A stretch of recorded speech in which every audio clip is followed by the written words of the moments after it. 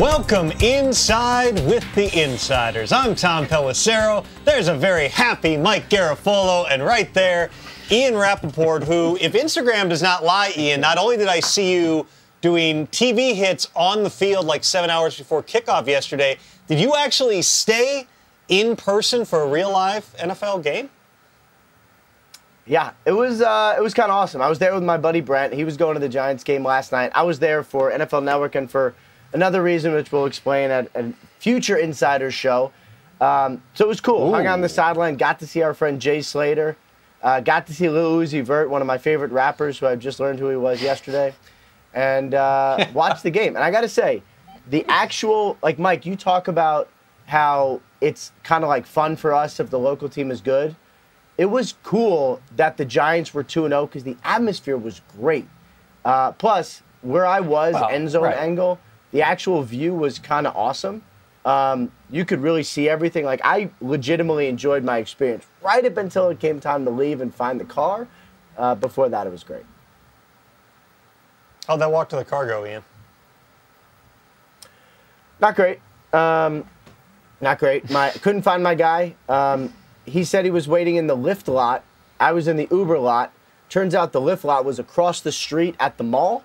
So we had to go through the tunnel with like 5,000 other people, which was not great. And then we found a guy who was illegally selling beers like next to the tunnel. We bought 2 of those and drank it as we were walking from one end of the tunnel to another. That made it better. Ended up getting home about 1 a.m. Besides that, it was a fun experience, though. Ian, leaving out the part that he told us off air about how people wanted to take photos with him, and he was very angry and wanted to fight them all, but still went ahead with the photos. So if you have something on your Instagram, a picture with Ian right now, just know that inside he's a ball of rage. Mike, what's your favorite Lil Uzi Vert song, by the way, before we get to the headlines? Oh, wow. Good Vibrations. That was him, Kinda right? Like them all? Let It Be. Yep. Right? Yep. Classic. Inagata He Davida. does a great job with those. Yep. All right. Let's get to the headlines right now. We got some serious topics, too, this week as we head into Week 4 in the NFL, starting out with the fact that Hurricane Ian is bearing down on the west coast of Florida. Buccaneers relocating to Miami for the week. They'll practice at the Dolphins facility. That game, as we tape this, still on Sunday night, Bucs-Chiefs in Tampa, but the NFL's got a lot of experience with this. They'll have contingency plans in place if they need to use them. Mike Tomlin today never asked in a 22-minute press conference who his starting quarterback is, but did say that Mitch Trubisky's improving in all areas. We'll dive into that in a second here. Defensive end Myles Garrett, very serious situation, a single car accident on Monday that left him in the hospital. Non-life-threatening injuries, but continuing to undergo tests here. The police say there was no signs of impairment. Everybody was wearing a seatbelt. If there's ever a PSA for wear your seatbelt, this was probably that situation after he flipped his car multiple times, but emerged and is alive, thankfully, for Myles Garrett. Mac Jones also pretty severe high ankle sprain, as Ian and I reported on Monday. He's been getting additional opinions, doesn't want to have surgery. Surgery is certainly an option that could get him back onto the field sooner. And then Sterling Shepard, an injury coming out of the Monday night game, out for the season with a torn ACL. Mike, I want to get into that one with you in a second, but let's start with Ian here on Mac Jones. Situation where he's got a high ankle sprain, which, as we know, that is ligament damage. It's torn ligaments in your ankle. Yeah. We all saw the viral photos of Mac, the amount of pain that he was in. He said in his press conference he hadn't suffered a real injury since he fell off the monkey bars and broke his arm. When guys haven't dealt with injuries, you don't entirely know how their bodies are going to respond. He wants to rehab, but give me a layout here in terms of the choices and what the realistic timeline is so we can even see Mac back on the field. So the choices when you have significant ligament damage, essentially a really bad sprain, is you could just do rehab, which I think is what Mac Jones wants to do, be back in 4, maybe 6 weeks. Sort of an extended absence, not what you want, although honestly, guys, I kind of feel like a young quarterback being forced to sit and watch, not the worst thing ever, even though he wants to play. So that's one option, rehab. The other option is tightrope surgery. And I kind of bungled this on TV yesterday, honestly. Dr. Norman Waldrop, who is the Saints team, one of the Saints team surgeons, is the best known surgeon for performing and perfecting the tightrope procedure. I mentioned another surgeon. It was actually Dr. Waldron. Anyway, that would be what Mac Jones would have if he was going to have surgery to tighten up the ligaments and make that secure. Potentially, that would quicken up the rehab and kind of limit the future ankle issues. But it's surgery. No one wants surgery. Those are Mac Jones's options. Yeah, my understanding is that. Yeah, go ahead. Well, hold on. I'll hit it real quick. My understanding is the hope is that there won't be surgery. He'll rest. There's a potential for one of those PRP injections, platelet-rich plasma, where they take the blood and spin it and inserts more red blood cells, I believe, the healing cells. And the notion is that that could help quicken things as far as a timeline recovery. But Mac Jones is going to be down for a while, as Ian mentioned, and we'll see what the ultimate decision here is on how to proceed with this injury. Patriots at Packers on Sunday. The veteran Brian Hoyer in line to get that start. I believe the stat is has not won an NFL game since 2016. Obviously knows that system. It's been around forever. Ricky Bailey-Zappi would be the backup. In Pittsburgh, Mike, we believe Mitch Trubisky still the starting quarterback. There are questions still lingering about how long that lasts. It's a week-to-week evaluation here. Those questions were not asked of Mike Tomlin today, but he did have some things to say on Trubisky. Give me your sense of the situation here with the first-round pick, Kenny Pickett, looming behind him, too. Well, Mike Tomlin said that Mitchell Trubisky is improving in, quote, all areas, which I know that everybody's looking for the shiny new toy and Kenny Pickett, and they want to see him, and this offense doesn't seem like it's scoring that much more. But my understanding is that's what they believe, that his decision-making was much improved, that there were some drops and some missed plays, such as a shovel pass with a illegal offensive lineman downfield penalty that frustrated Mike Tomlin. It's like, well, if we didn't have these drops and if guys, ran better routes in certain areas, we would have had a better offensive performance and a better performance by Trubisky. But he took the shots down the field, which they wanted to see him do, and they feel like the decision-making has been much better. So they're going to continue to ride with Mitchell Trubisky, even though, as Tom noted, Mike Tomlin didn't outright say it. He was asked about, will there be any changes? And he said, well, you don't want to blow in the wind. Blow in the wind. You don't want to blink. There are a couple other metaphors, but he also said he's open to it, right? So I think that they're getting to the point where maybe they have to make a decision just to put Kenny Pickett in and see if that can spark the entire offense. But there will be no blowing in the wind or no blinking for Mike Tomlin this week. Mitchell Trubisky remains his starting quarterback. There's a lot of quotable lines every time Mike Tomlin talks. Nobody handles a press conference better and more fluidly in the entire league, I don't think, than Mike Tomlin, in terms of just like every answer somehow. He's asked all these different questions and has like a bang quotable thing for everything. Just makes people's jobs easy. Real quick, Mike, too, Sterling Shepard, torn ACL, the latest setback for him in his career. And for the Giants now, raises a lot of questions because for the second year in a row, we keep talking about Daniel Jones finally has all the weapons. We're going to find out what he really is. And now, once again, look at the flukiness of this play. Once again, now, he's got a bunch of guys who aren't there, and Sterling Shepard down for the season. Yeah, it's just such a weird. I mean, he was jogging roughly as fast as I jog when I run outside for some exercise, which is not fast. It's one thing for a guy to get hit in his knee, or he goes up and he comes down awkwardly, or he's stopping on a dime and trying to reverse field like Odell Beckham in the Super Bowl. It's another thing for a guy to tear his ACL while just jogging like that. And it was the same knee on the same leg, I believe, as the Achilles that he tore last year. So there's some thought that maybe it was weakened or susceptible because he was coming back from that. Regardless, I know that there's a lot of talk, I should say, about the MetLife Stadium turf, going back to when the Niners suffered a bunch of injuries there. I believe it was last year.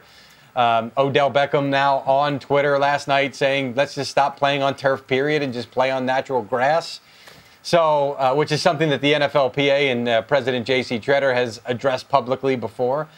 So I don't sense there's any investigation or anything going on here. It just seems like it's some kind of a fluky thing for Sterling Shepard. As for the Giants, I know that there's frustration, or has been frustration, with this team the last couple of weeks with that receiving core, in that a lot of guys really aren't getting the concepts, aren't getting the timing down. You can figure out who those guys are. Kenny Golladay hasn't been playing much. It'd be fair to put him in that category. One of the guys who was getting things down and was picking up the system and was seeing more playing time, I believe, than anybody in that receiving core was Sterling Shepard. So, yeah, this one hurts the Giants. It hurts Daniel Jones, who needs reliable options and needs to find them quickly because he's still under pressure and we still can't get an evaluation. And Ian's coming up because I've spoken too long here. But, Ian, can we get a read on Daniel Jones? Can we finally get an offense and some protection around him to feel good about what we think about Daniel Jones? How about now? Should we do it now? Let's do it now. Ian, go.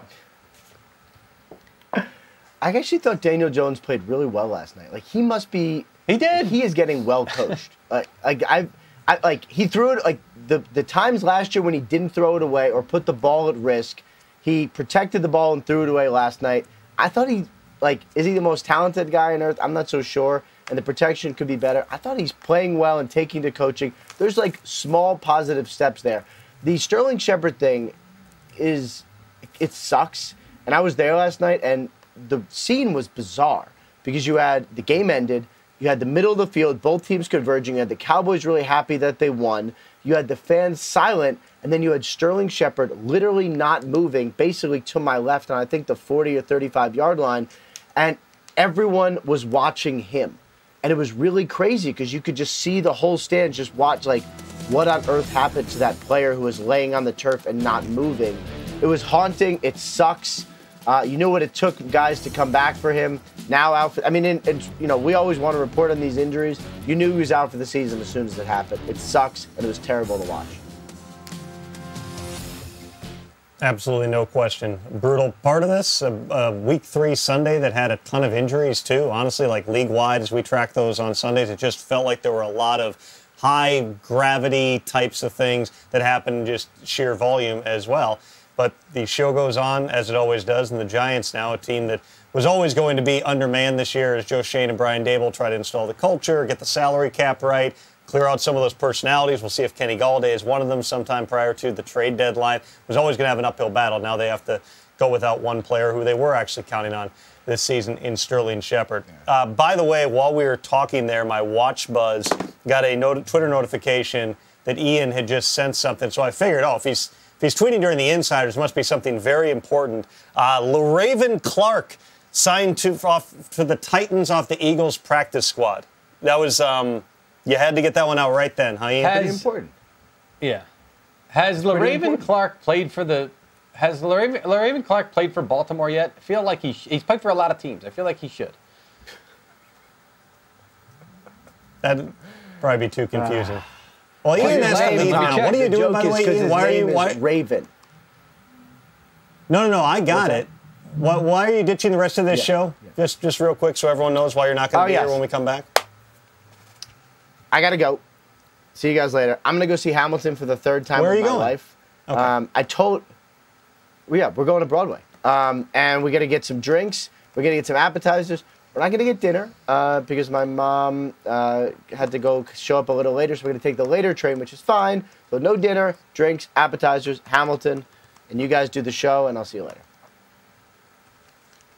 Put on a nicer shirt. Have a blast. We will see you next time. And quoth LaRaven, nevermore, Ian. Goodbye. We shall return, however, with a lot of the big takeaways from Week 3 in the NFL season. Yes, cover it up. Just get them off the screen. NFL.com every week talks about what we learned from Week 3. Let's dig in on Lamar Jackson, on Dak Prescott, on Russell Wilson and that Broncos offense. We'll do it all on the other side of this break on the Insiders.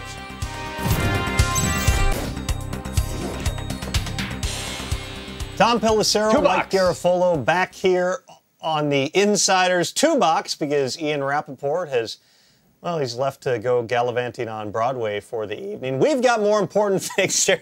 Yeah, that's what's left. I'd be careful here because he definitely had to change his shirt before he goes to the Broadway show, so we don't want to have him walk through half naked. Maybe we do. Maybe that's what that'll get the clicks on the re-air on YouTube, Mike. Okay, so new segment on the show. This was proposed by our producer, Andrew Groover. I'm not the best at explaining new segments, so I'm just going to read what he sent me. For those not familiar with the series, the What We Learned posts on NFL.com each Monday, our writers and editors break down all the games from Week 3. Each game gets 3 to 4 points each. There's a headline for each point with a paragraph or two to support it. The vanity URL is NFL.com/whatwelearned, and I will use their headlines because they are catchy. So here's the first headline that's so catchy we had to put it on your TV right now here, Mike. It is no Dak, no problem for the Dallas Cowboys, 2-0 with Cooper Rush as their starting quarterback. Dak Prescott told our Jane Slater at the game last night he thinks he could start as soon as Week 5 against the Rams. Realistically, it might be closer to Week 6 against the Eagles. But either way, he's back sooner than later. Do you buy, if this were a longer absence for Dak Prescott, that Cooper Rush could hold down the fort here? No, I mean, let me check out the phrasing. If it were a longer absence, because he held down the fort for a couple of weeks now. I mean, granted, they're not going up against the Chiefs here where you got to get into a shootout. That's a problem, right? You start getting into those games. Cooper Rush is not that guy. Keep the game close, run the football well, play good defense, let him make some of these throws, which are not real, zingers that he's slinging in there. It's just incredible to me. We talk so much. Look at that. That nice touch pass, right? We talk so much around the draft about arm strength. Oh, you got to have arm strength to succeed in this league. And for the most part, it's true.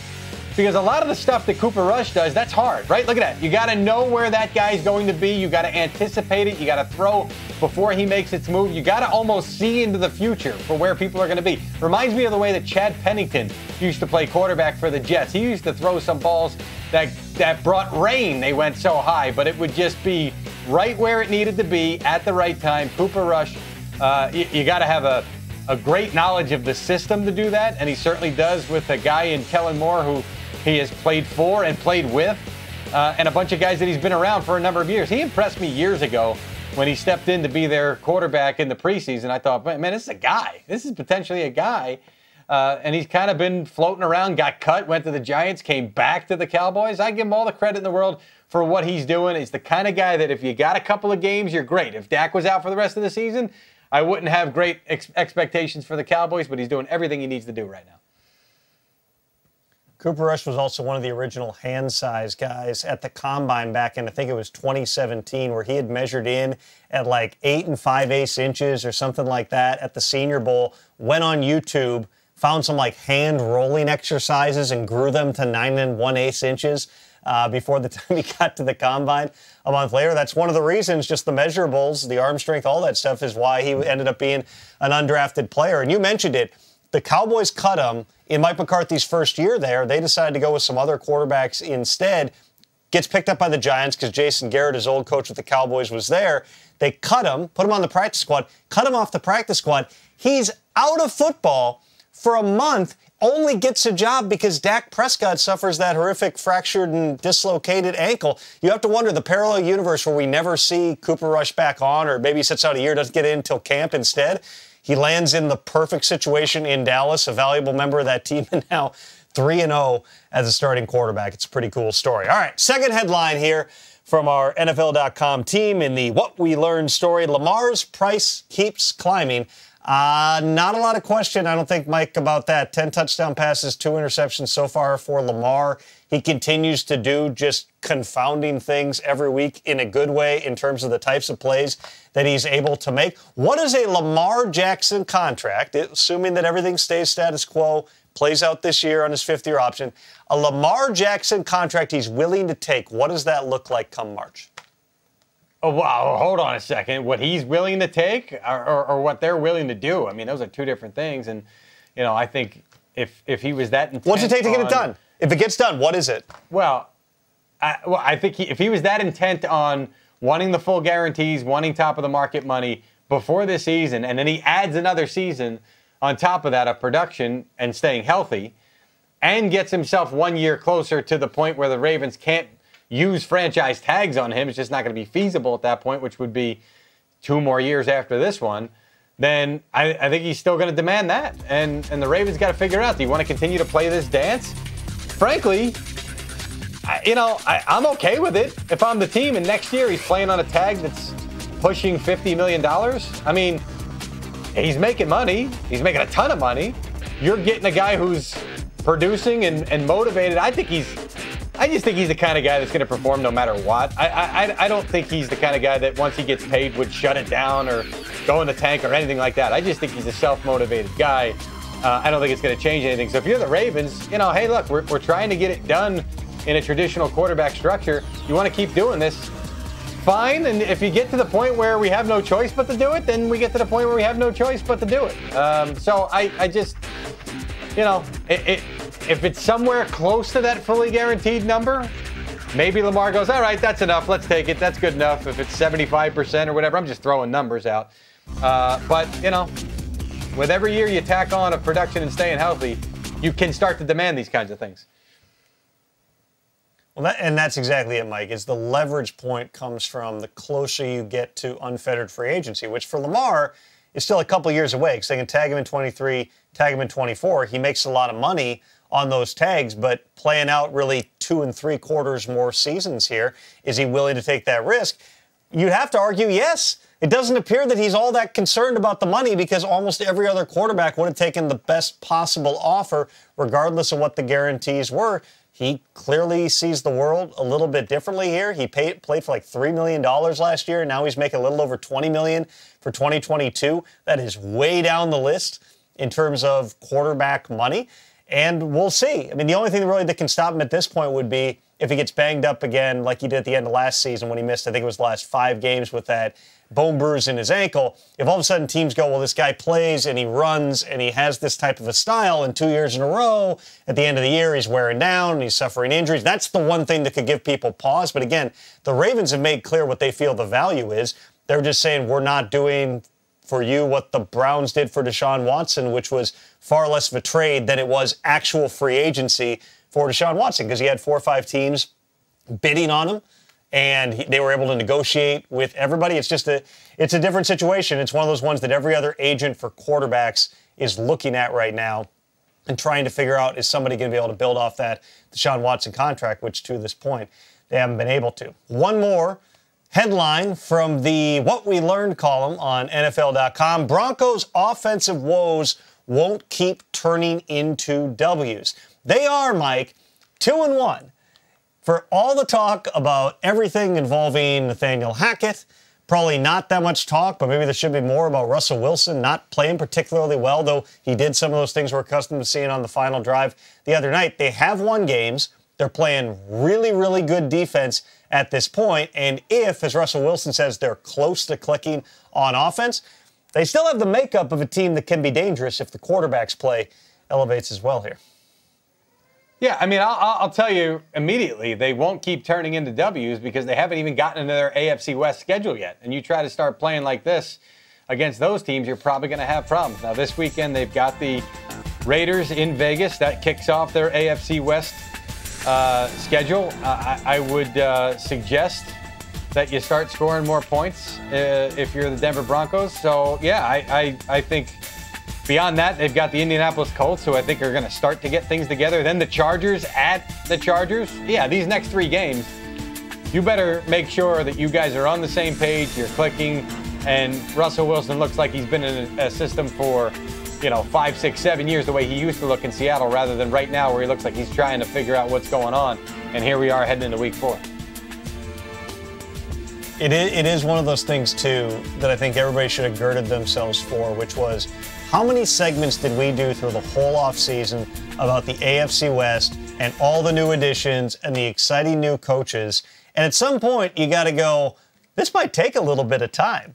When you bring in a new head coach and a new quarterback in Denver, or you are bringing in new parts, a new head coach into the Raiders building, or you're making the changes that the Chargers did, adding pieces on defense. Granted, injuries have been a big part of their story so far, but all of a sudden 3 weeks in, it's like, what's wrong with all these teams? Well, the Chargers have injuries. The Broncos and the Raiders still look like a team that's figuring out what they're going to be under a new regime. Meanwhile, the Chiefs, I know they lost to the Colts last week, but Patrick Mahomes looks like Patrick Mahomes, and I think that as much as we may have forgotten them through the course of this offseason, that's a team that every week you're going to have to reckon with as you move forward here. We've got a few headlines to get to coming up on the other side of this break. Also, more Lil Uzi Vert commentary for Mike, because I know he really wants to dive into that. And Ian, still not back, but also not naked on TV. So you win some, lose some. We'll be back. Me and Sanders. We talked about all those injuries the Chargers have been dealing with recently. The Buffalo Bills, Mike, have also had some pretty significant injuries hit them, especially in the secondary. They got a notable veteran name in the building today. Tell us about it. Xavier Rhodes. Somebody sent us a video. You good over there? So it's good. Yeah, it's nothing offensive or anything, but it's just, one time somebody sent us like the world's worst one during free agency, and Oh, I remember. I'm watching it. I'm watching it on silent. I remember. I'm watching it on silent. Yeah, I've seen it before. It's and you funny. were, yeah. Anyway, you could not. Yeah.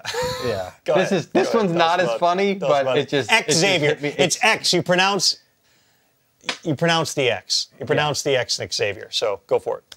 Yeah. Throw up the X. Pronounce the X. Not Xavier Howard. Xavier Rhodes is in Buffalo meeting with the Bills today. X Xavier. He just told me that. He told me to do it, and I didn't do it. X Xavier Rhodes meeting with the Buffalo Bills. Yeah, Tre'Davious White still coming back from that season-ending knee injury a year ago. Dane Jackson has had that scary injury last week, excuse me. We're still waiting to see him and whether he might be able to return in short order. So the Buffalo Bills saying, yeah, we need some help back there, and this is a Super Bowl-ready roster. You can't have enough cornerbacks, period, regardless of who's healthy. So let's see if Xavier Rhodes ends up with the Buffalo Bills. Spent the last 2 years with the Colts, still has some good football left. Could be an interesting signing. X Xavier. You'll never forget it again. A couple other injury notes. I might. Lions wide receiver Amon-Ra St. Brown. You might have seen him limp off the field in Minnesota on Sunday. Got his ankle retaped. I'm told he had tests on it on Monday. The results of those tests were largely encouraging. He potentially could miss some time here. Lions have their bye coming up in a couple of weeks, but not expected to be anything long term. They also quite possibly are going to be without their running back, DeAndre Swift. He suffered a shoulder sprain in that same game, so much like a year ago, Lions are going to have to find a way to try to win without some of their key players. And for the Steelers who have the Jets on Sunday, Minka Fitzpatrick in concussion protocol. That is going to be one to watch because we have seen that Steelers team, they're not consistent right now in terms of their offense. They are struggling to rush the passer. The strength that they have is in the secondary, and Minka is a massive, massive part of that. Before we go, Joe Burrow, Bengals quarterback, you might have heard of him, said today Kid Cudi texted him and said that he named a song after Joe Burrow on his new album. So I ask you this, Mike Garafolo, who would you want to write a song about you? It's a pretty good one. Who are the great songwriters of our generation? Neil Diamond was pretty good. Neil Diamond can write a song. Let me tell you that. He can spin a yarn. Neil writing a lot? Maybe Carole King. Writing a lot these days? No, he's not writing a lot, and I won't get into that. But yeah, Carole King was a good. I'm more like classic rock songwriters, so I probably go back to that generation. So that's where I am. You're going a ways back there, for sure. Meanwhile, here in 2022, you can catch great shows like this on the NFL channel across all of the fast streaming platforms. You can read it down there, 24/7 live stream, your favorite shows, classic game broadcasts. I watched the 1993 Chiefs-Broncos game recently on the NFL channel. Go to NFL.com/NFL channel. Get it there, or you find it on your favorite. I didn't make it to the end, but it was a great first half. I did watch it. I was working out, and then I stopped working out. I mean, I figured I could Google it later. It was Joe Montana versus John Elway. It was great. It was shots of Paul Hackett. It was a Monday night game. In the coaching booth. If it's a Monday night game, Montana won that game. It was a comeback. Was that 93? Yeah, that probably was that game. I had the sound off, too. Yeah. But everything about watching it with the sound off for half the game was pretty good. Pluto TV, Peacock, Tubi, Vizio. You can find it everywhere. We are streaming this show live, or not live, but, live enough. Tuesday, Wednesday, Friday, every week through the NFL bring season. Bring up the 3 box again. Can we get the 3 box? There you go. You can stream it on the NFL app. Ian's probably going to be watching it on the way back on youtube.com/NFL. I deserve this. For Ian and Mike, I'm Tom Pelissero. See ya.